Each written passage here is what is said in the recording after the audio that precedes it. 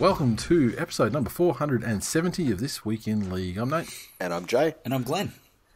How we going, fellas? Great. Great? Fantastic.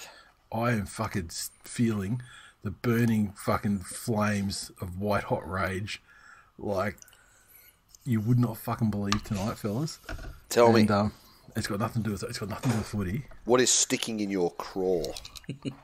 So people. Did you go to war with Leo Blakely at approximately 50 minutes ago? No, this is something. This is something that you'll never understand, Glennie. Oh, is it movie? Did you see a bad movie? Jay may come to understand it one day, but I have a feeling that even he won't have to understand it. But let me tell you, when you when you end up with a daughter, and then the daughter might want to fucking go into the dance world.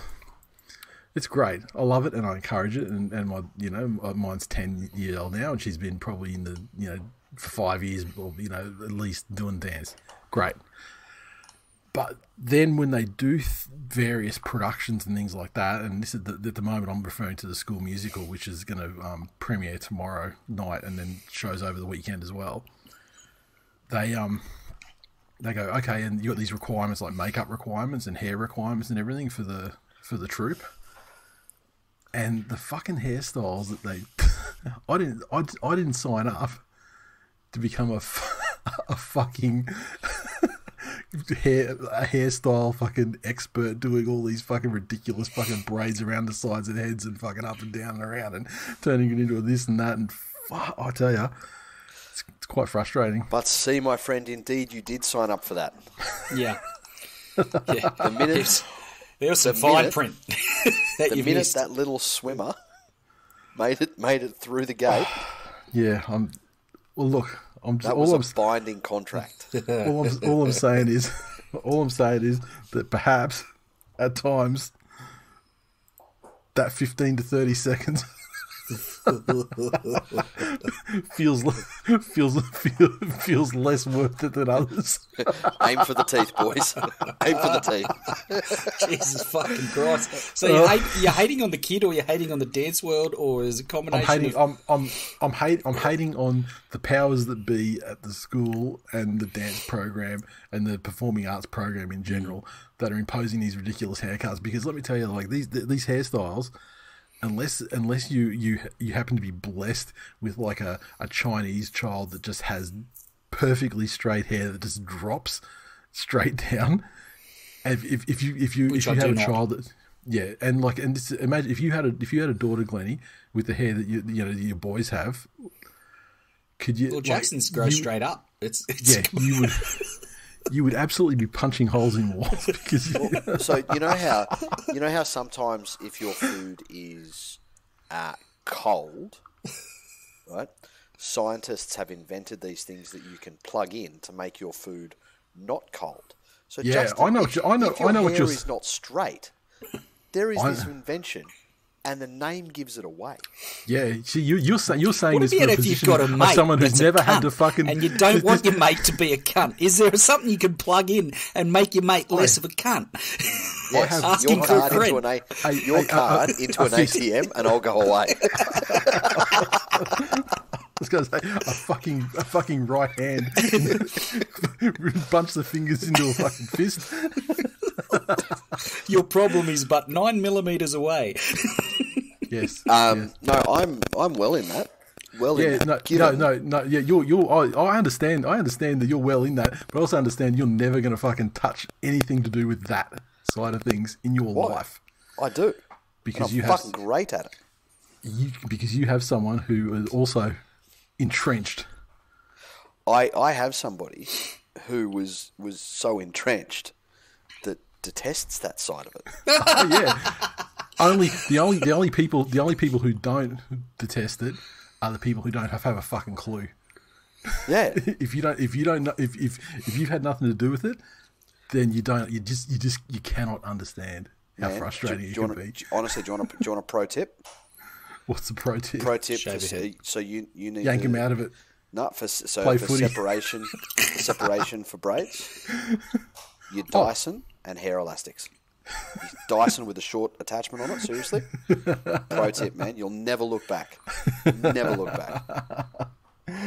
But yeah, let me tell you, it's frustrating. Yeah. And, man, that whole world is so God. fucking ridiculous. Oh, and like the makeup requirements for like little children and stuff like that. He's like, fuck out of here. I mean, it's not like John Benet Ramsey bad, but it's pretty fucking bad. Oh, man. Like, so fucking bad. Yeah. But it's very, very, very frustrating. But especially when there's multiple people in the house and you're the one that's the fucking expert at styling stuff. Like, well, as a creative savant, this is your cross to bear, Nathan. It is, and like, and I admit I did kind of create the cross originally because I did. In the early days of the school years, I did dedicate myself to fucking knowing how to do like all sorts of crazy shit. If the narrator could just step in for a second and say, and that's where Nate fucked up. It really is. And you know what? I guarantee, and this is what I love about you, I reckon you've done a lifetime of this shit and not once ever posted with #GirlDad. Oh, I tell you, you know that's my pet peeve. Like that hashtag, like hashtag boy mum. Like, I swear to fucking God, that is like, that's like worse than Me Too, and like, that's the worst one. I mean, yeah, that's a whole other conversation. That's a member side. Do you want me hear me fucking talk about an hour about how people's identities of what gender of child that they fucking ejected out of their fucking snatch, like. You're not special. As Ice Cube said in Boys in the Hood, you bleed once a month just like the rest of the hoes. Anyway. Well, and so the result of the State of Origin game pales into fucking insignificance. It's like the members, the patrons, they would have heard, they heard my live reactions to everything that was happening in State of Origin, and there was a time where there was like a grubber kick that went through, and instead of it going through the hands and bombed a try. And I remember saying then something along the lines of like, I'm just like, the amount of fucking rage that I'm feeling right now, like, but I was pretty calm about it, but a bit of fly on the wall when I was fucking doing a test run of this hairstyle about fucking an hour ago. That's rage. The fact that at some point it's not going to be a test run and you're going into it going, I don't fucking want to do this. This is going to annoy me. Glennie, 6:30 tomorrow morning. Yeah. Oh, fuck. Oh. And again on Saturday. Oh, god damn. This is the thing. And these issues can't be fixed by just taking the fucking parental easy card and going, here's a new pair of sneakers. Yeah, that's right. Fuck. That's my go. That's my go-to. the parental cheat mode of. Anyway, tell you what, Blakely ain't getting no fucking free sneakers. I can tell you. Which brings us to the second biggest issue in my life. Well, actually, no, we're not going into that game yet. We've got to do some news first. Let's calm things down and talk about some happier things. The West Tigers, the part of West. He's got plenty of time to braid his kid's hair. Yeah, Michael Maguire, his kids are just looking like fucking. I mean, he's skipped the braids and he's gone straight to cornrows. Yeah, he's got that much time, and he doesn't know. He's never done a cornrow in his life. But let me tell you, he's got the time to learn. And he's so sure he just sent a resume in to Team Kapow.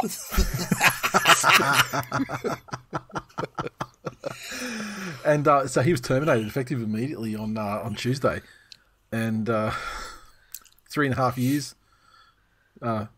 Best of luck for your future endeavours. Brett Camorley's taken over as the interim coach.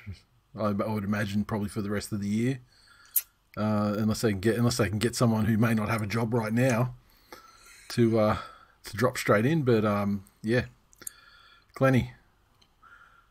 This moved very quickly because we were talking on Monday night on our recap episode, and I think, did I say it to you on the show, or was it after, where we were talking about at the time that there were rumours going around that this weekend's game would be like his last game.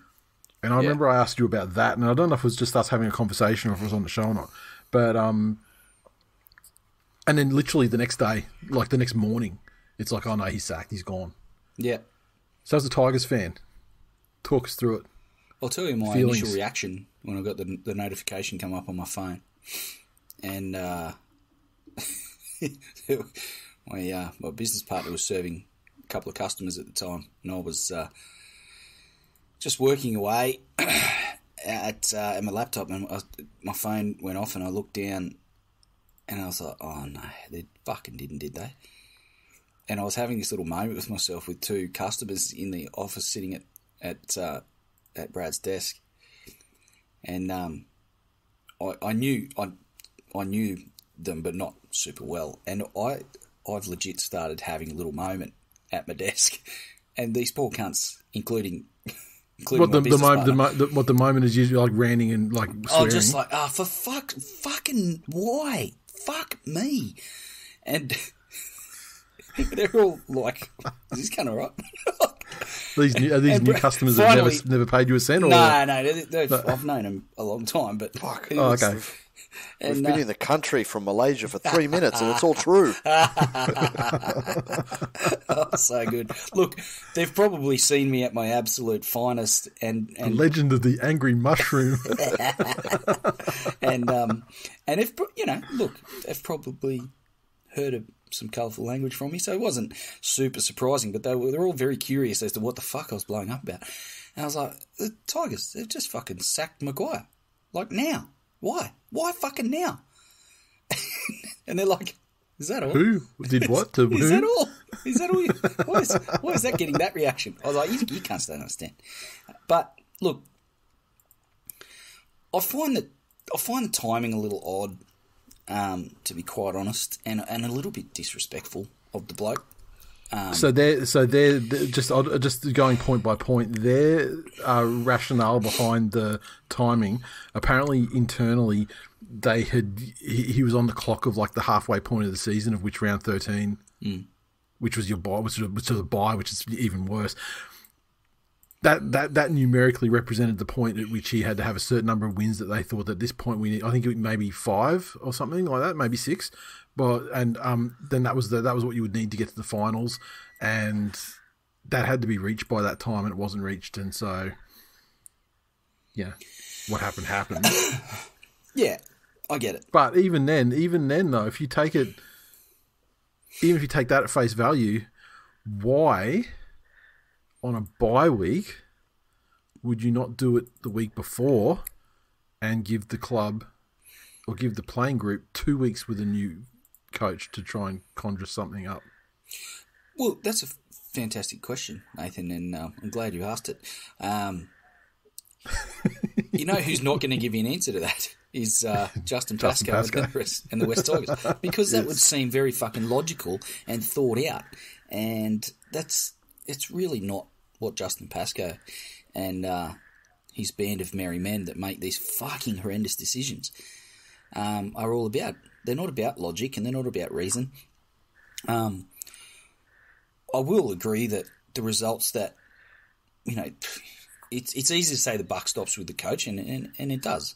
But the playing group has a lot to answer for with the way the team's performed this year. But Maguire this season, you would say that they've rallied for a couple of good field goal wins, and they beat the Bulldogs, and they've had a couple of committed performances in recent weeks, but lost their first 5 games. There was a couple of fucking howlers in there, the Warriors game and the Sharks game in particular, the Titans game as well. So yeah, those were glaring results that would have probably indicated that things haven't progressed to a significant degree from the previous few seasons, right? So I get it. But if you were going to sack the guy, I figure you probably would have sacked him after the 5 losses to start the season. If you're not going to sack him, then it doesn't make a lot of sense to me to punt him now. And then who do you get next? Who comes in and puts their hand up? And I know we've spoken about this before about, coaches, head coaches that have coached at NRL level that are currently unemployed are going to jump at most chances to get back in the sea, right? Regardless of the club, I feel. And Flanagan seems to be the guy. There's things that we saw today, though, saying that Cameron Ciraldo is a target, and they're talking about like a 5-year contract straight up. I want to talk about that. I just and Jay, you'll love this. I just hate the idea that, and you know exactly where this fucking mentality comes from. It's like, we can get one back at Penrith, or we can replicate what Penrith are doing. No, cunt. You can't. You know why Penrith? Yeah, but you could also just say that he's like, because you're not fucking there anymore. You fucking imbecile. You could also say that. Keep going, Glennie. I'm almost there. I'm almost there, boy. Attaboy, into it. Three fingers up. Yeah, Come like on.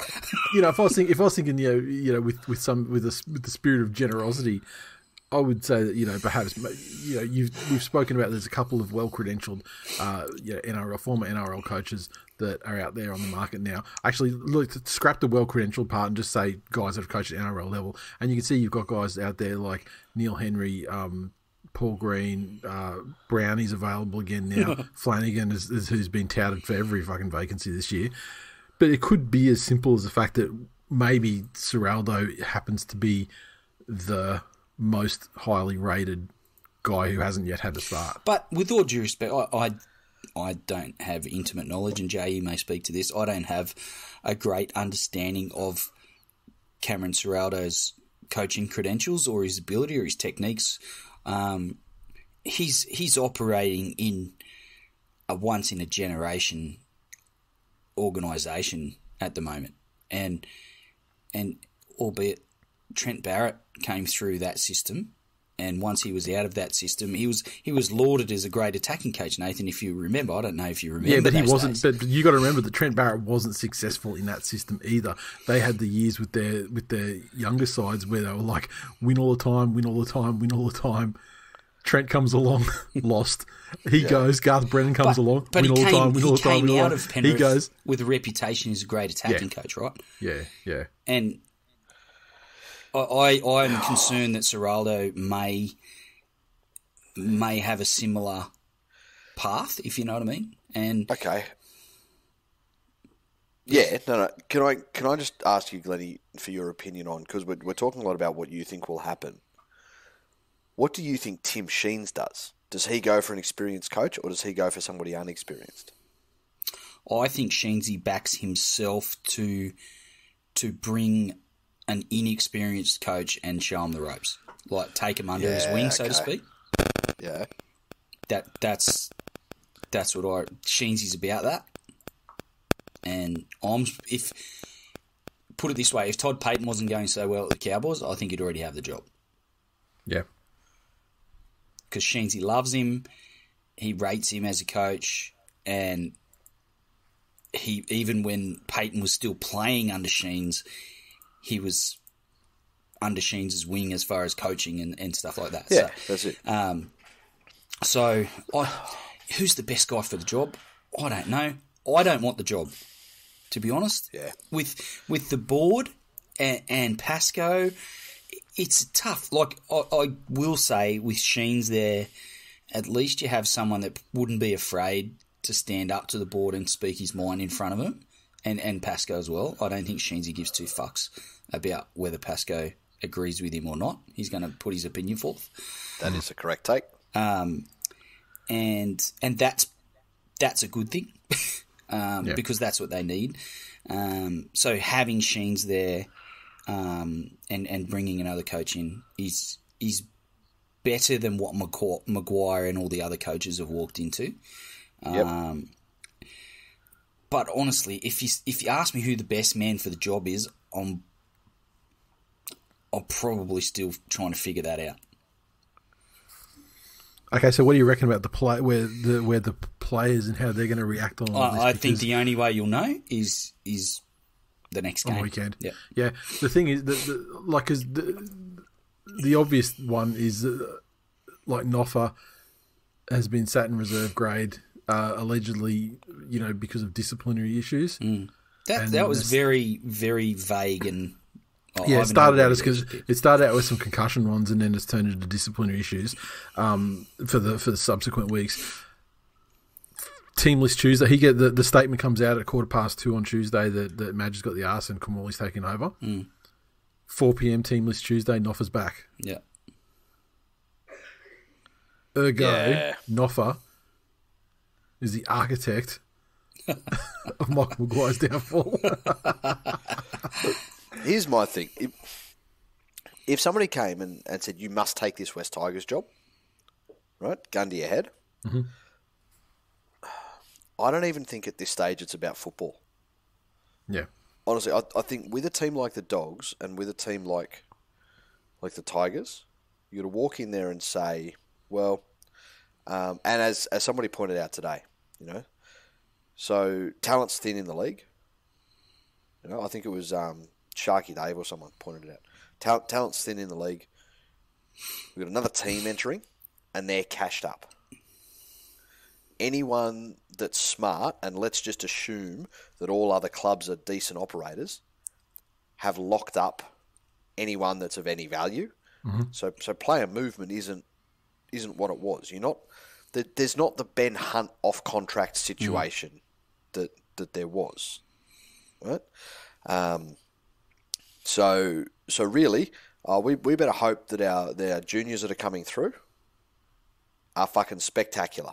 Who have we got? Who's the next gen of West Tigers? Oh, we're coming fucking stone motherless last in Reggie's. How fucking good are we going as a club? Then the only avenue left here is to say, hello, board. I need the rest of this year, and I need world-class sports conditioning minds. I need nutritionists and fucking sports scientists and people that can make sure that we can go for 80 minutes with other teams. We might lose, our defensive structures will need work, but we will keep pace with these teams for 80 minutes. That's the only first step, and then work on the football after that. Because if you're a team, you're losing, however, you are in games up to your fucking eyeballs, that's attractive to players. A team that is an absolute fucking dumpster fire, and tell me, with everything that you've seen David Nofaluma do and the way you've seen him behave off the field, running at fans on social media, all of that shit, are you surprised that he's the smarmy little passive-aggressive fuck making troubles within the team? No. When I'm not surprised by exactly, that at all. Exactly. So is that attractive to other players? I don't know what his reputation is in footy world amongst players, but I think that wouldn't garner a lot of respect from anyone that would come in. I think if it came out that he was fixing bets, it would improve his reputation. Put it that way. So, it's a fucking poison chalice. Yep. And the thing is, I mean, the way that they chew through coaches, I mean, Madge got a reasonable amount of time. We were 3.5 years. But, I think anyone that comes in is going to need, they're not going to turn things around in this off-season for next year. Yeah, fuck no. So what it does, it just postpones the turnaround of the club even more so, because there's just naturally going to be this period of time where it's going to take time to even see what's going to happen, for better or worse. Yeah, and I think, Lenny, to your point though, the reason they had to get rid of him is once they've gotten rid of him, then the next steps are that recruitment drive and the new coach. And what do you do if you keep? They've recruited poorly so far. I know. No. But if you can't fire a coach and not plan to recruit in the future, of course. even if it's only just for the fact that the next coach is going to use that as an excuse forever. Yeah. But if they keep him, then what are they doing? They're negotiating with players going, oh, don't worry, he won't be here next season. It's fucking shit. Then that gets out because fucking everything gets out. Yep. So, regardless of who comes in, I think they've built this centre of excellence at Concord, and that's polarised a lot of the fan base. And it's alienated the Campbelltown and the Macarthur region fans, which is a massive nursery. And I feel like the way to counteract some of that discontent is to have the centre of excellence for the NRL guys. Fair enough, it's based at Concord, and that's, essentially West Tigers HQ. But take this. I guess the greatest form of flattery is imitation, right? So you look at what Penrith's done with the academy and the pathways. It fucking worked, right? It set them up for the success they've had over the last few seasons, which doesn't look like stopping anytime soon. And the pathways and the academy is just funneling premium talent into that system. And it works, right? Everyone made fun of the 5-year plan. It's fucking worked. There is no arguing with that. I feel like the Macarthur region, much like the Nepean and Penrith area, it's a massive nursery. Some of the best players in the NRL have come through there, and there's a way to capture that. And there's probably no real need to put a timeline on it, but if it is 5 years, so fucking what? If it's 10 years, I don't care. Put an academy out there and have those pathways and funnel that talent through to the NRL squad. And essentially, I'm not saying replicate it completely, but there's a way that the Tigers can actually turn it around. And anyone on the board that thinks that is a bad idea and doesn't cater to both fucking factions, which is something that the Tigers have to contend with, that no other club, with the exception of maybe St George Illawarra, has to consider. I think that is a massive step to when Nate, you talk about turning things around. It's not just about buying some talented guys with NRL experience and throwing them on the paddock. The Tigers have to be about more than that, and because that's what they've tried to do for a decade now, and it hasn't fucking worked. So, yes, the coach needs to get the best out of the playing group, and who that coach is, I don't have an answer for it right now. But if they find the guy, it gets the best out of the playing group, and they're, to steal a Madgism, they're always in a fucking game, and they're competitive, and the players actually lift a bit, probably indicates that maybe they were anti-Madge. Let's see how they perform over the next few weeks. But, the Dogs haven't improved with the Dogs have spoken their opinion without saying anything about Barrett. By the way they've played since he's been gone, they haven't fucking improved at all. So, well, no, I wouldn't say they've regressed either. No, I think they're an uncoached side then, and they're an uncoached side now.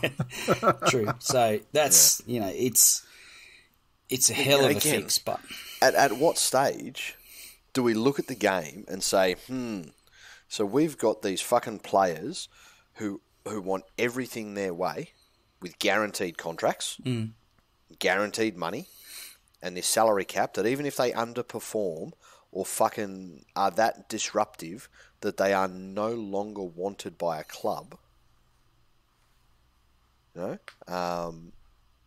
we can't not pay them what they signed for 3 years ago. However, you have these coaches, and these coaches are on contracts, but they're not protected or covered by anybody.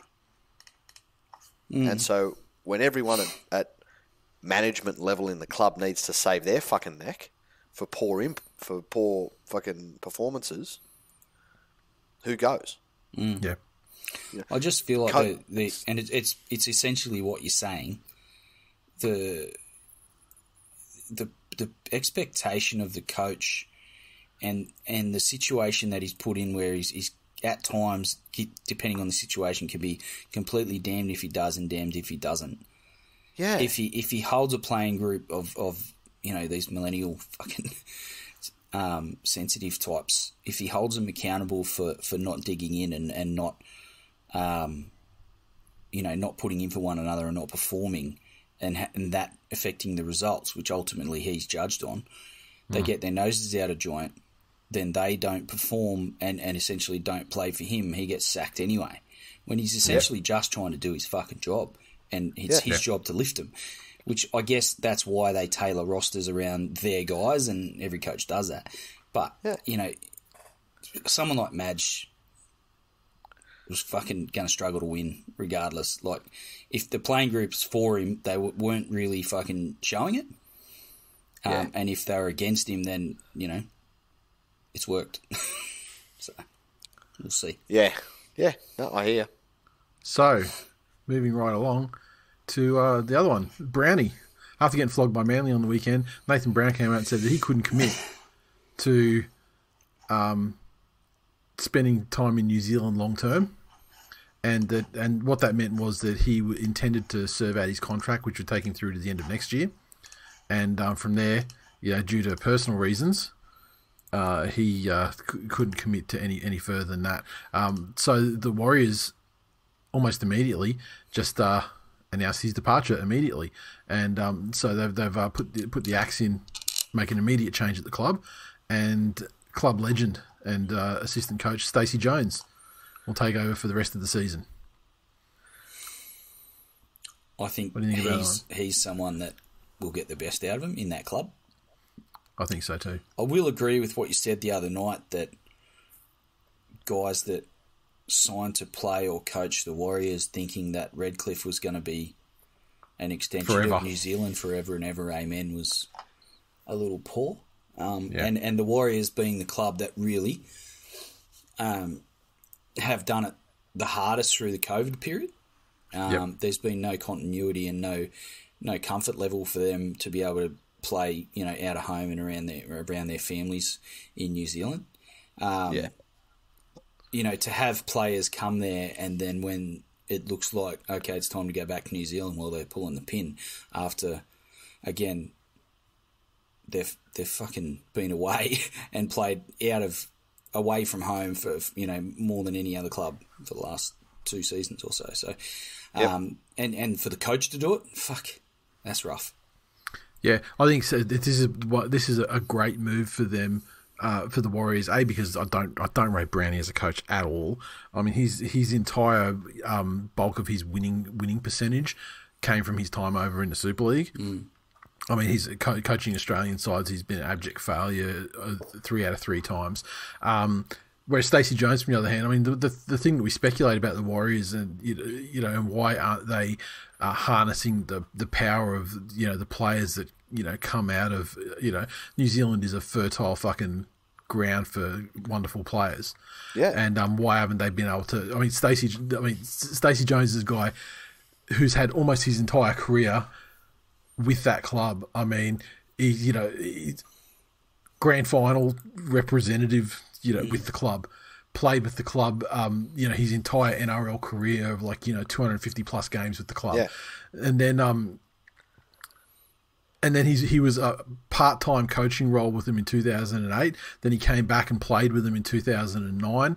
And then he returned to the club as their pathways manager in 2013, coached the junior Warriors to the 2014 20s premiership.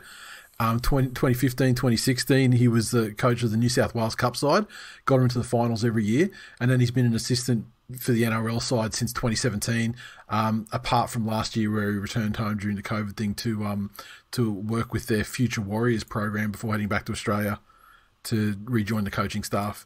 So this is a guy that most assuredly will have the full support and respect of the players. Agreed. Absolutely entrenched in the fucking club culture for decades. Almost a Ricky Stewart type. How does that guy get sacked? Like level of bulletproof, yeah. But probably more deserving of it. I also like the fact that you know how they say no one player is bigger than the club. Yep. I get the impression that Stacey Jones is as big as the club. And if there's anyone that gives me hope that they can talk to some of those players and say, yeah, do you actually care about your career and your legacy and how people remember you? Because at this stage, it's pretty much the greatest thing that never was. Yeah. You know, that's how people refer to you. You've worn off the fucking, oh, well, you know, give him another chance, or let's see what he can do under another coach or in a different system. Fucking dig deep. Yep. Like to almost artificially give some of them a Benji Marshall moment. Yep.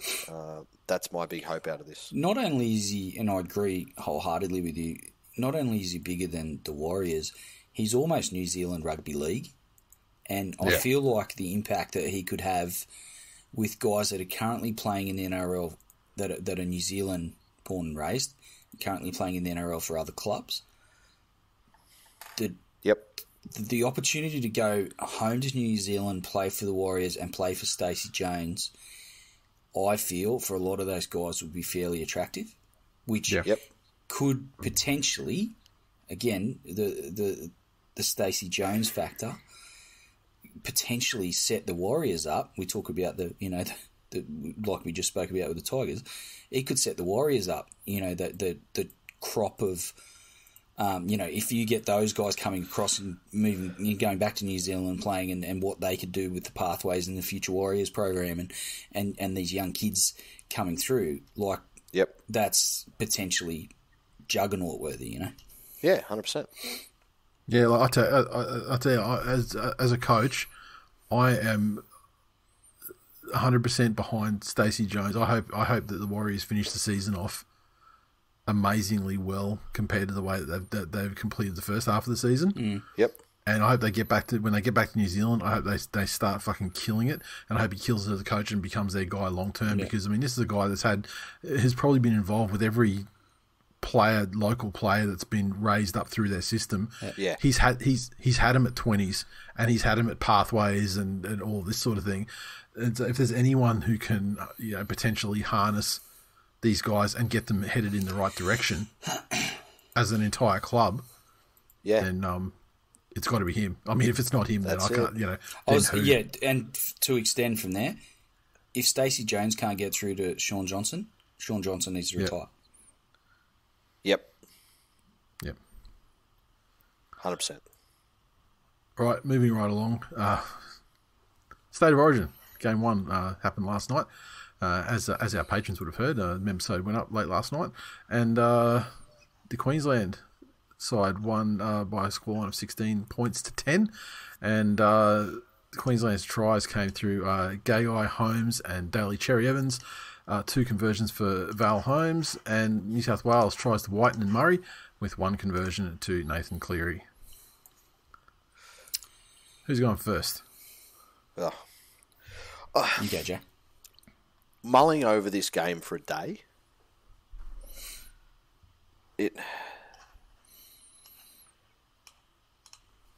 there were some very fucking strange selections here,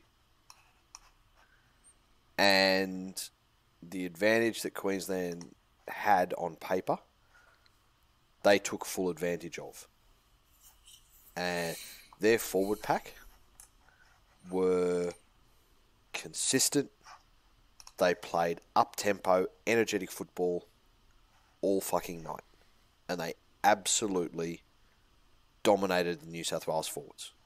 There was no role in that New South Wales pack. There was very little cohesion in terms of who was going to be doing the work and who was going to be following that up. And then I said it in our members-ode. I'm fascinated to know if Nathan's playing with some sort of leg injury at the moment, because the height and the distance on his kicks was nowhere near what he's been achieving at club level. And that's my little fucking simpleton mind. That's the only thing you can think of. That maybe there was something in a groin or a hip or something. But there's also something wrong with his brain as well, though. With some of the options he was taking, it was just one of those all-time bad, like weird disjointed fucking Yeah, exactly. games that you don't really expect to have from a player that's got like half his fucking team around him, you know. And here's the thing: a lot of it was designed around a Penrith style game plan, where if you are putting up, big towering fucking bombs, every man and their uncle is going to be chasing them down, and then set a massive set in defence. I really would have liked to have seen both he and Luai try and control the territory game a bit more, and that's fucking tough to do when you're getting dominated through the forwards, but you should be good enough. You really should be good enough. Well, this is the thing. I mean, there were times where, like, there was a time in the first half where he passed the ball into Liam Martin's head, where sort of 15 metres out, where if he had have gone out the back to TWiL or Stags, it was a certain try because they were out there screaming for it alone. And I mean, and there was so many times when he would sort of step inside, take the ball himself, or just take so long to make a decision that he'd get tackled. And like that shit that hasn't happened for like 3 years. Yeah, for him. Yeah, and so like I've got to give credit. I mean, I want to think that credit should go to Queensland. Maybe that they just did a great job of cutting his time down and forced him into making some poor decisions. Yeah, but like, there was also. I mean, he also had plenty of time. There was plenty of things that just didn't go to the right man. I think as well, one of the other things that this shows is the actual fucking value of Uppy. Like Damien Cook's a fantastic dummy half runner, but again, just made some poor options and choices in attack. And when it wasn't working, Luai didn't go looking for the ball. Yep. He hung back and was very, very passive. Yep. I really wanted to see him, chime in more and run more, because near the end of the game, when they started really throwing it at him down that left edge, there were meters to be had, and eventually there was a mistake there. Yep. But on Queensland's side, Munster was another world. Just another fucking world. Everywhere he needed to be. I thought Val Holmes had an absolutely fucking sensational game. And seems to have matured a lot as a player. If you remember when he first came back from his NFL stint, he was a vastly different player, I think, mentally than he is now.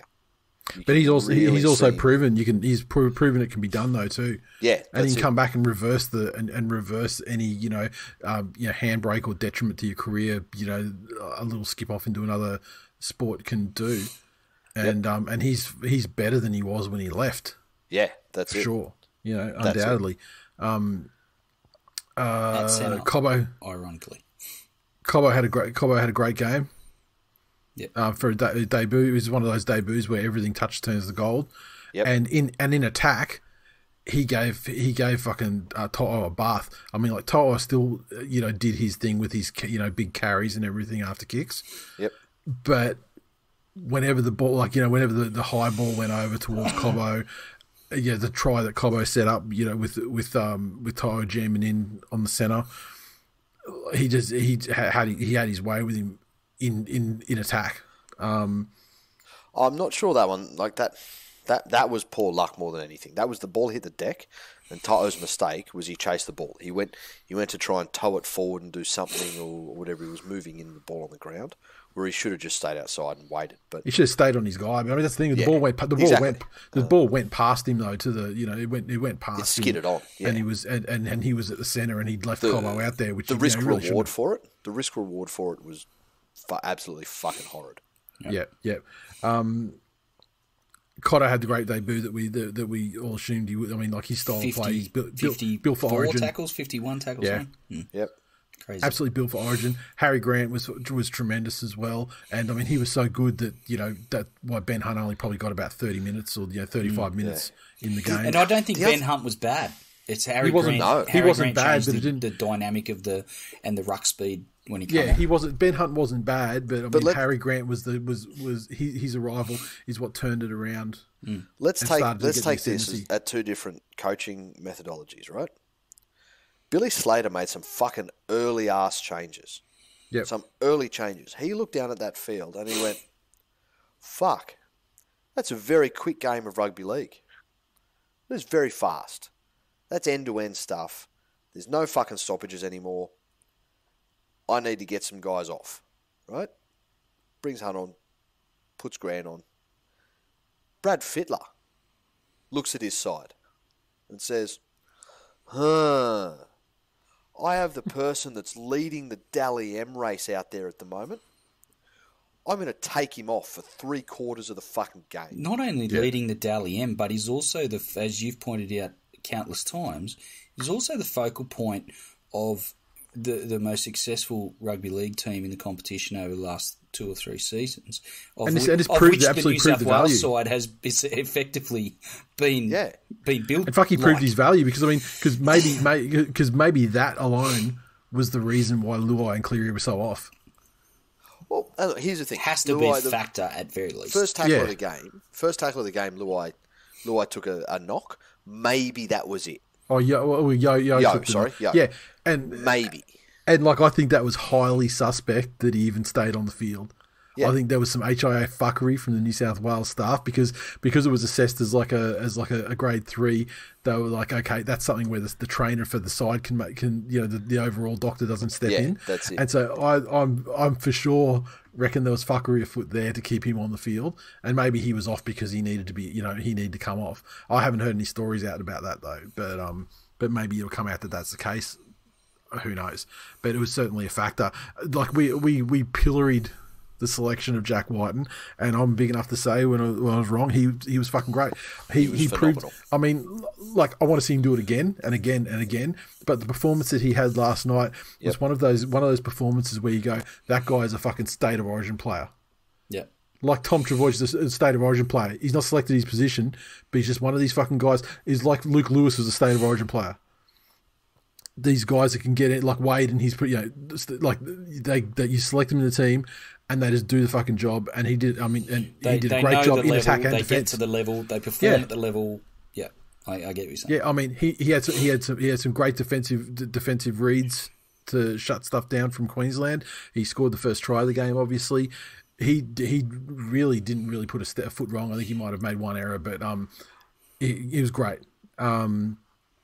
So credit him. Like Ponga, again, people that we lambast regularly. I mean, Ponga had a couple of really good touches. He did in defence. He was perfectly sound, and in attack, I mean, he threw the final pass. One of them was with the Cobbo. The Cobbo one that skidded across the ground and got Cobbo on the outside. But I mean, he also threw that great ball for Holmes as well to score the try that was ultimately the match winner or the match sealer. Mm. So he had a good game overall.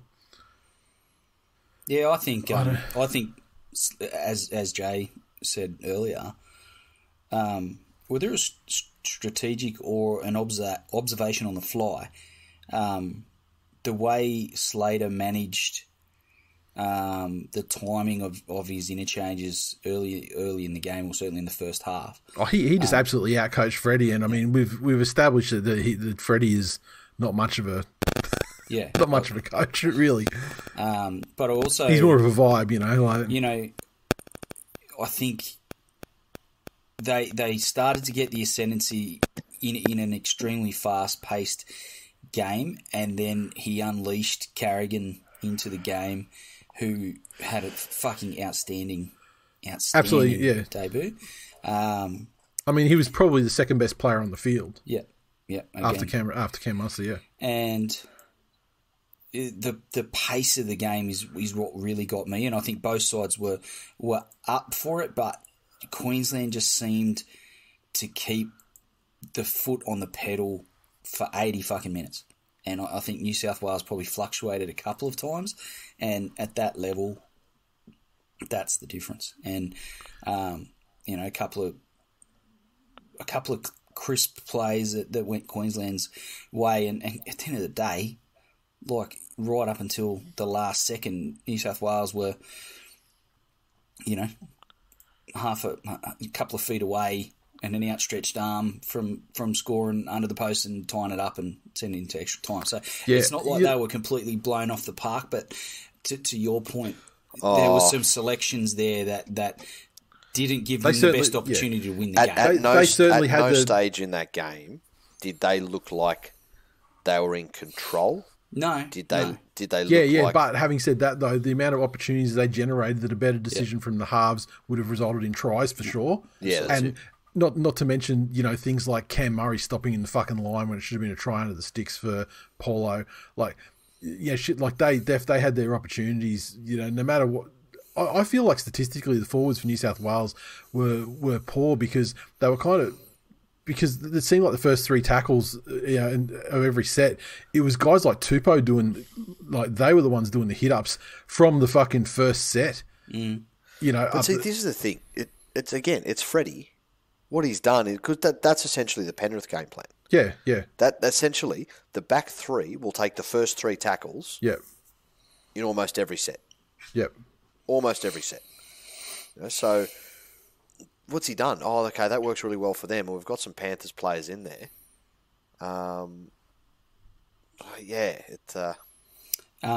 Worries me. We spoke about it last night, but whilst I think Stephen Crichton is worthy of a State of Origin jersey and is certainly up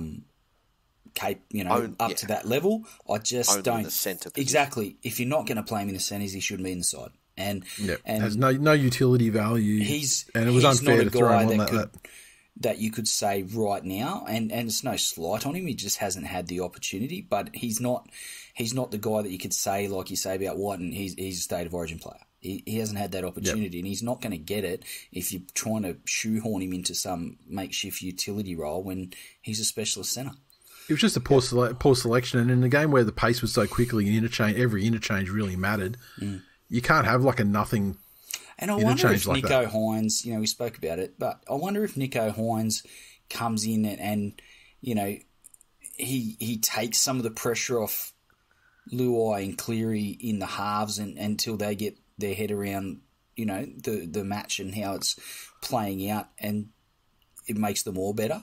He comes in, takes a bit of pressure off and steers them around for a few sets, and then Cleary, shakes it off and comes back at it, the same with Luai. So I don't know, speculation. The most exciting part of the whole thing is that Queensland had that incredible run when they had a team that was so much better, and they had a collection of players that was so much better that it wasn't a fucking like if New South Wales came close in the year when they jagged it with fucking with Hodgkin and that. Yeah, I mean that was fucking ridiculous that they actually could win a series in the middle of that shit. Mm.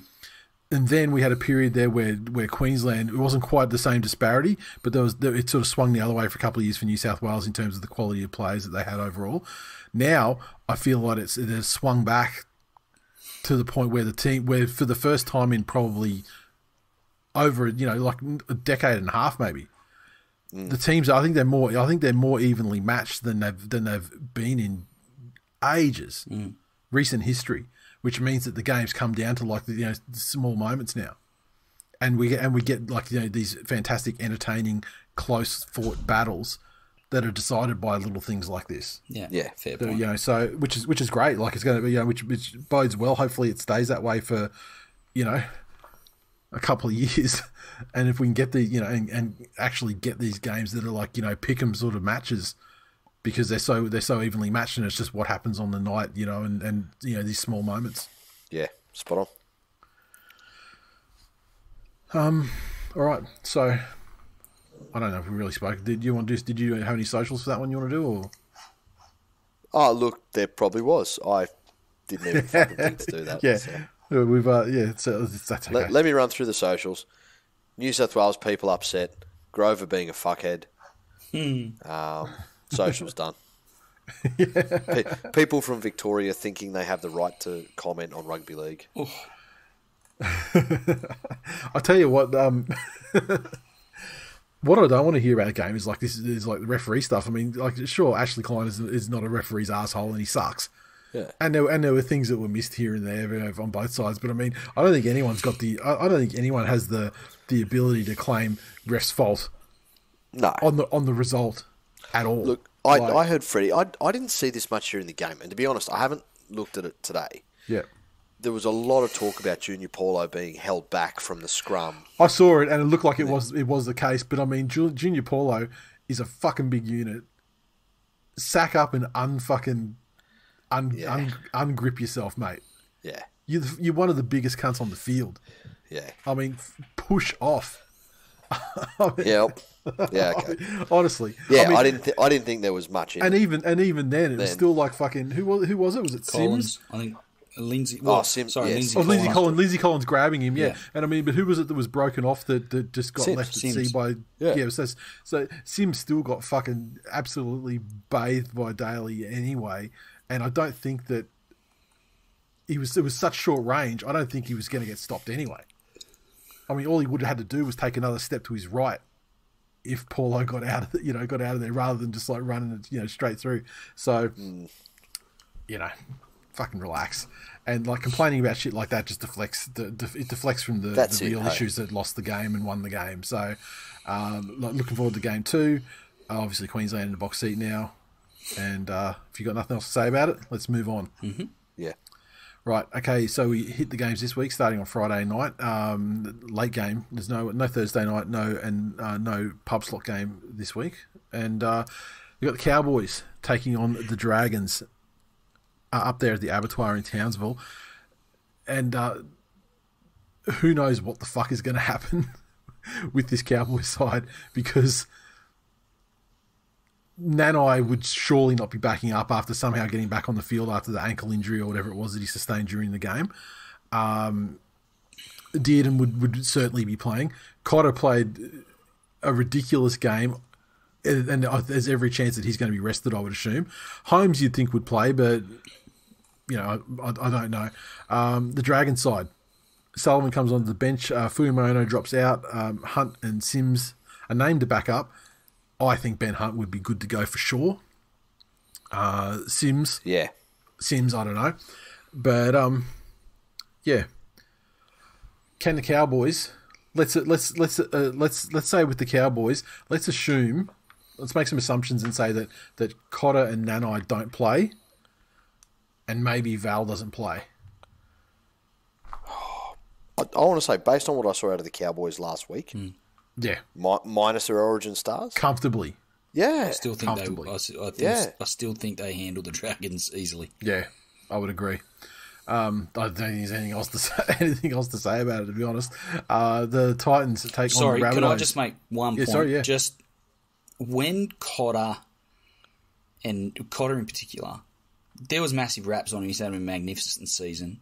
Yep. When he gets through his first Origin series, regardless of the result in the series, if he continues to play like that and he comes back into this Cowboys side, yep, the Cowboys, as good as they've been, are going to go to another fucking level, because that guy showed in his first ever Origin game, showed he's a fucking guy that is willing to, and he's shown it with the Cowboys. He's a young fella, but come the back end of the season and they're a side well and truly on the up, that kid is making a fucking name for himself, and he's going to put that side on his back even more, to the same degree, and take a lot of the load off Tamalolo. He is fucking impressive. Yeah, that's for sure. Okay, Saturday afternoon, the Titans take on the Rabbitohs at Hope Solo Coliseum. Jane Campbell, he is out, and I think it was at 8 weeks with a hamstring injury, or 6 weeks. Yeah, long time. 8 weeks. So Brimson goes back to fullback.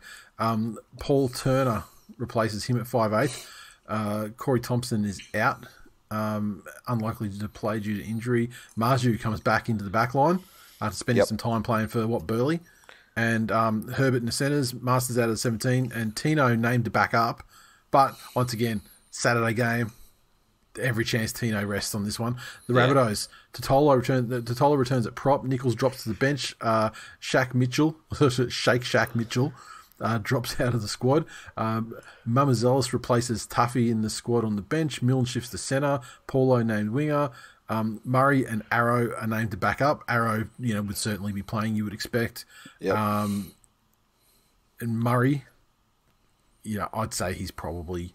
I think what do you reckon? I reckon he'll probably play. He'll play. Yes. Yeah. Okay, so look, I think the Rabbits showed in the last time we saw them against the West Tigers. I They're think Tigers, impressive. I think Tigers played them back into fucking form. As much as it They're pains me looking to like admit it. they're looking like they're getting that attack back together. And they probably won't be affected by their Origin players having their bus hijacked and being raped by a gang of AIDS positive monkeys, as I hope happens to them.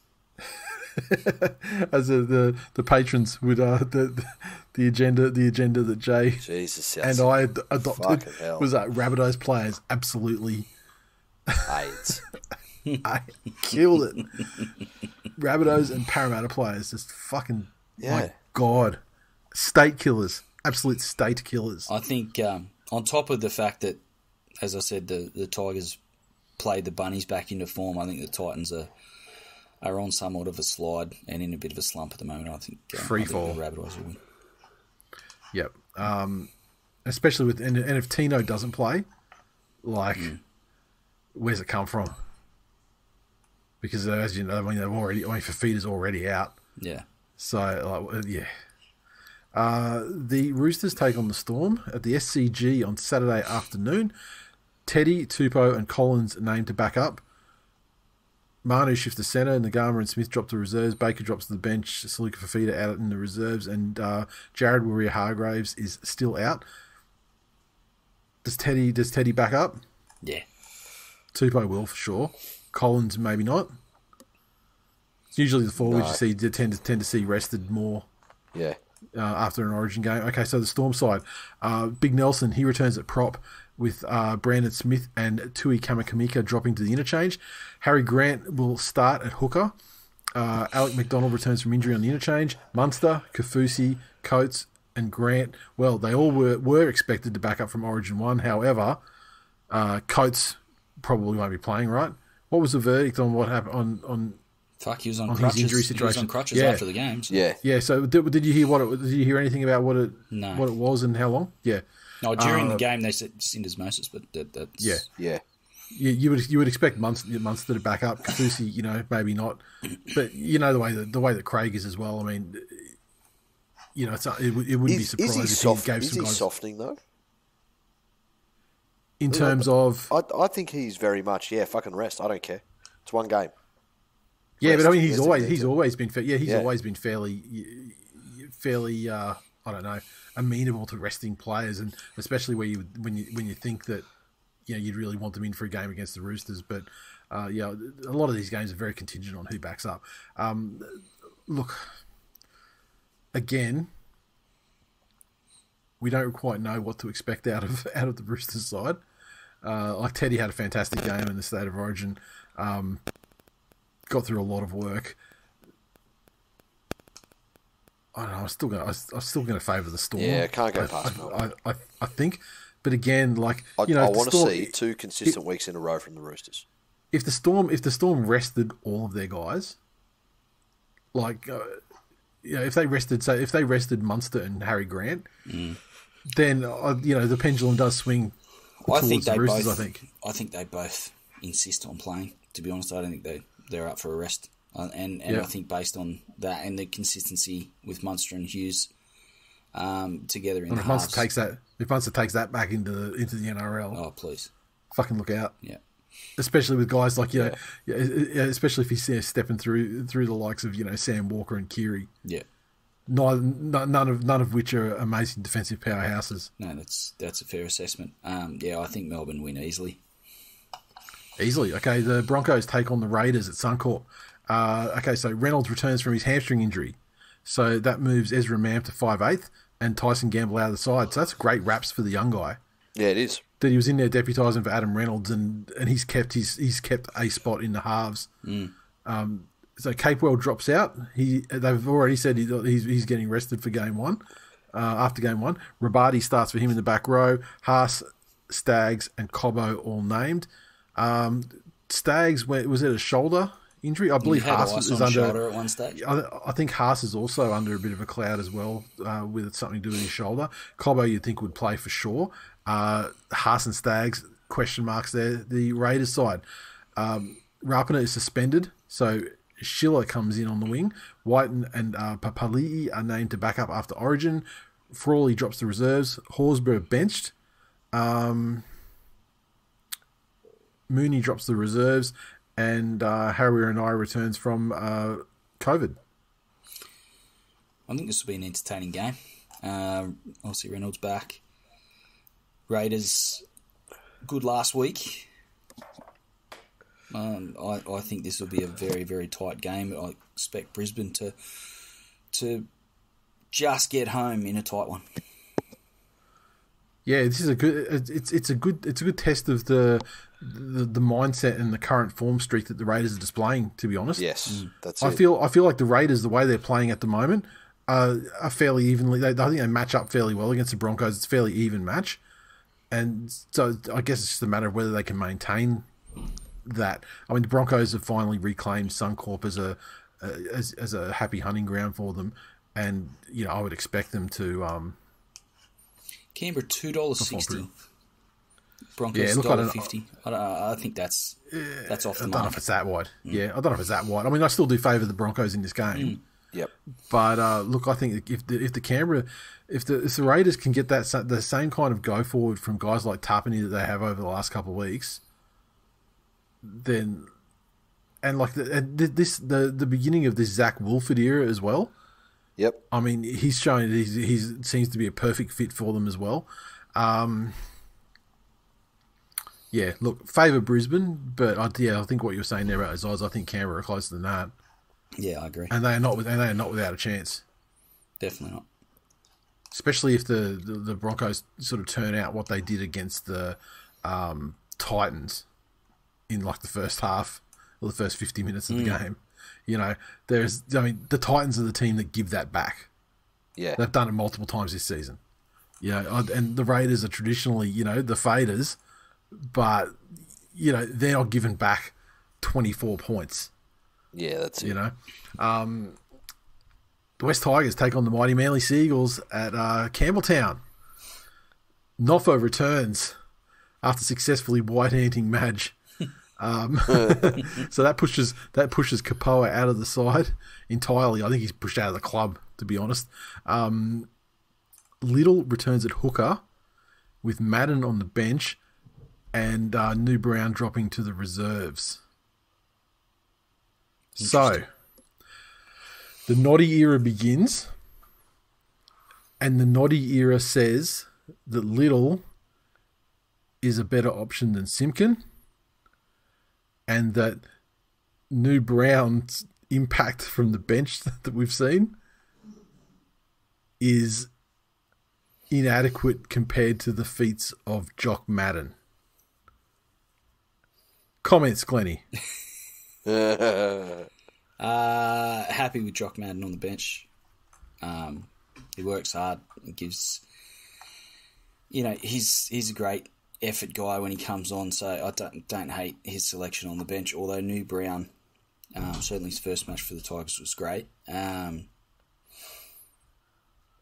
Look, I think it all comes down to, do they get up and play for Noddy, or do they drop their heads and I expect. Yeah, just quickly, we've got Manly side there. So Daly will come back in. So that drops Schuster to the bench. 4 and shifts back to 5/8. Carl Lawton, he is out for the season. I think he did an ACL last week in the win against the Warriors. Sorry, and please continue. Is that it for Manly? Like ins and outs? Yeah. Yeah, it's just Daly coming back and then just shuffling around. Yep.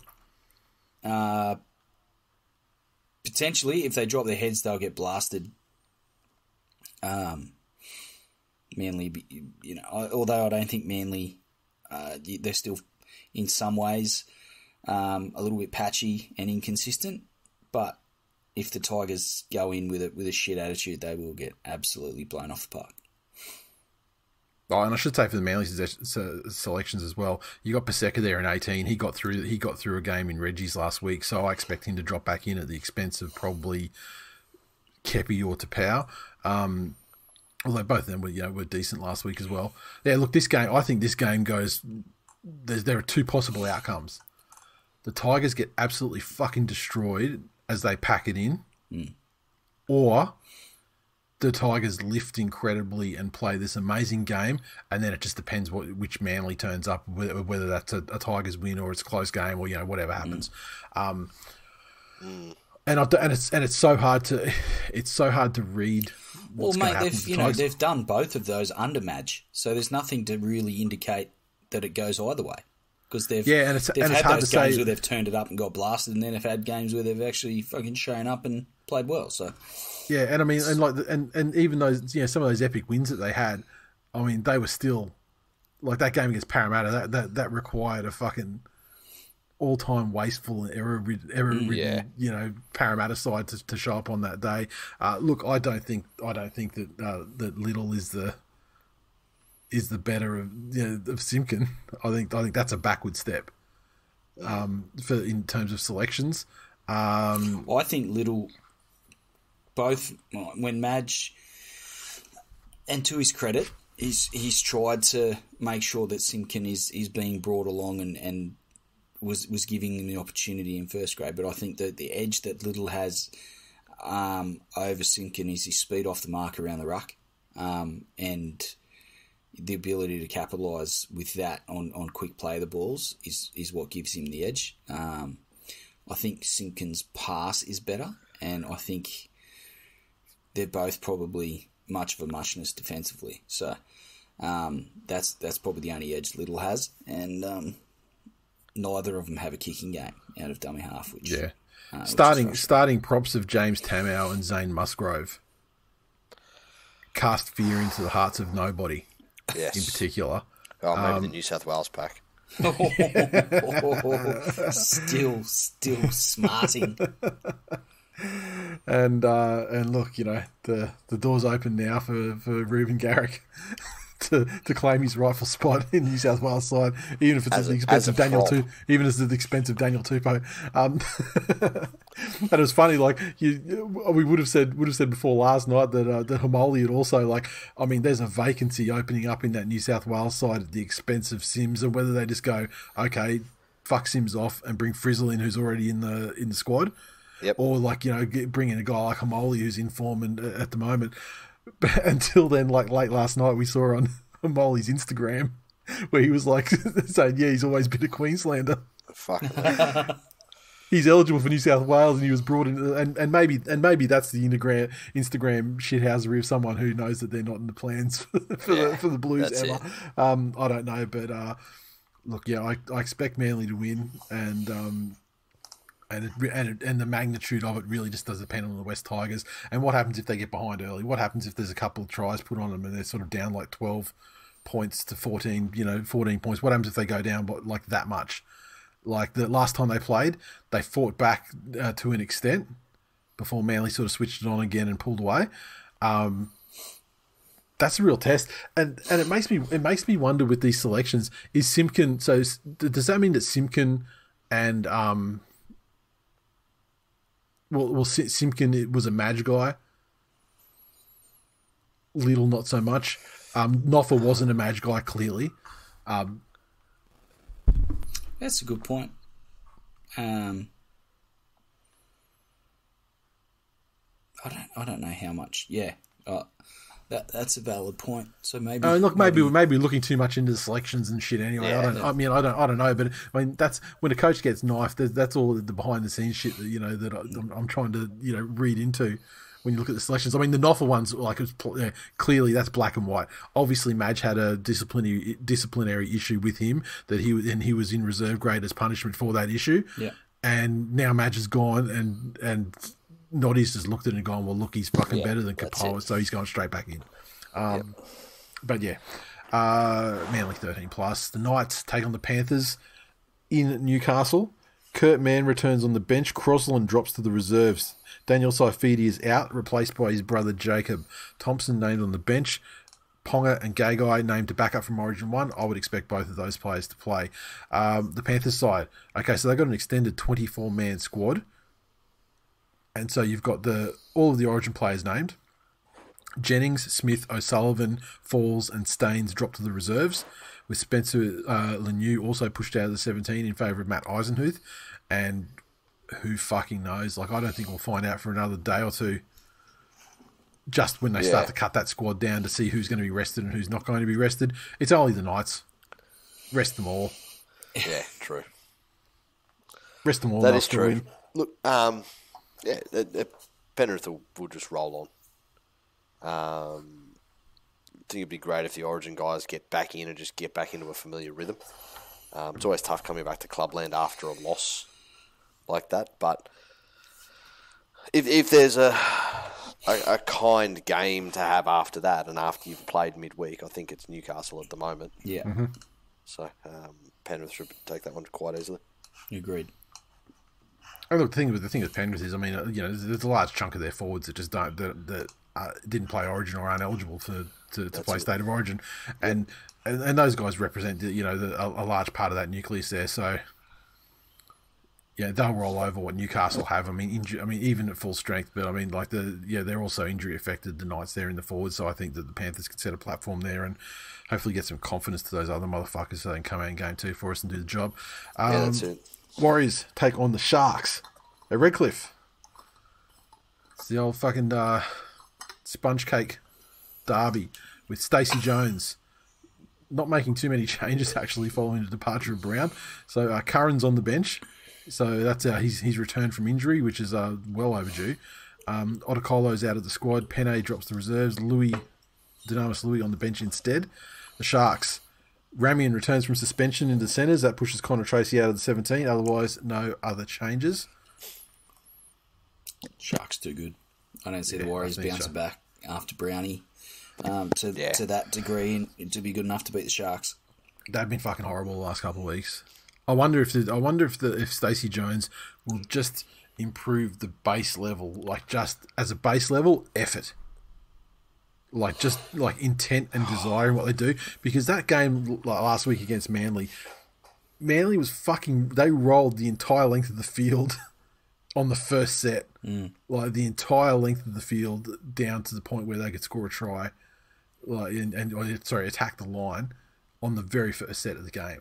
So that shit is unforgivable, and so I would like to see, if nothing else, just some fucking intent and intensity in what they do, and some pride in their fucking jersey.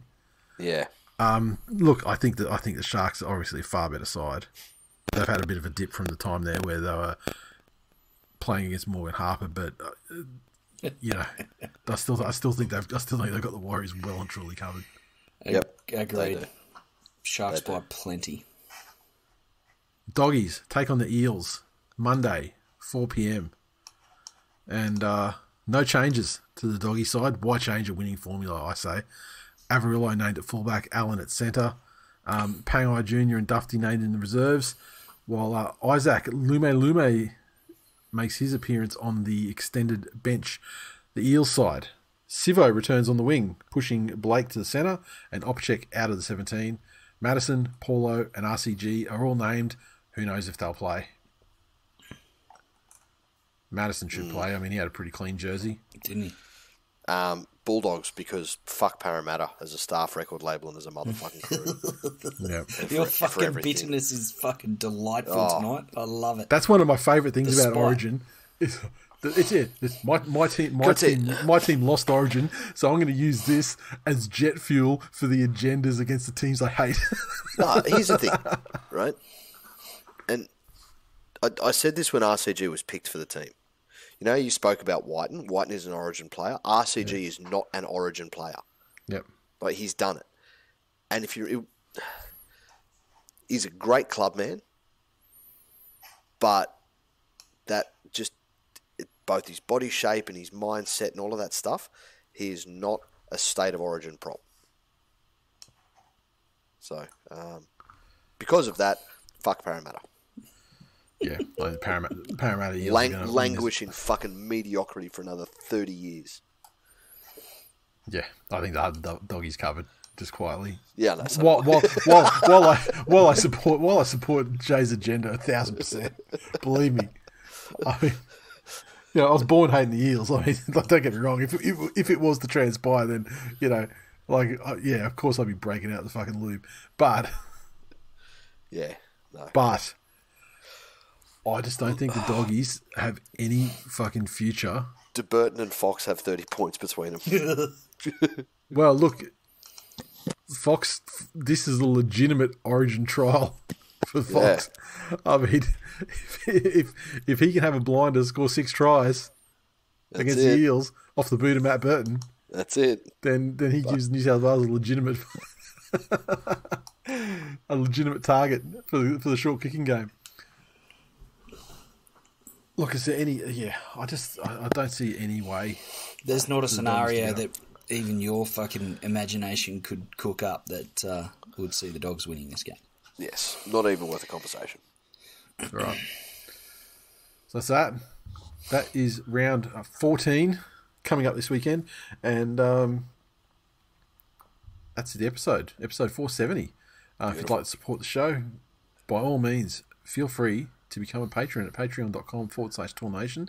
We are just about to come up to just talking before the show about the first gift drop for our members on the higher tiers, so I can't wait to get that stuff out there, and I know I still have to get these polos organised and things for the members packs for everybody else, which will definitely be happening now. I'm starting to see some clear air from some work, which is great.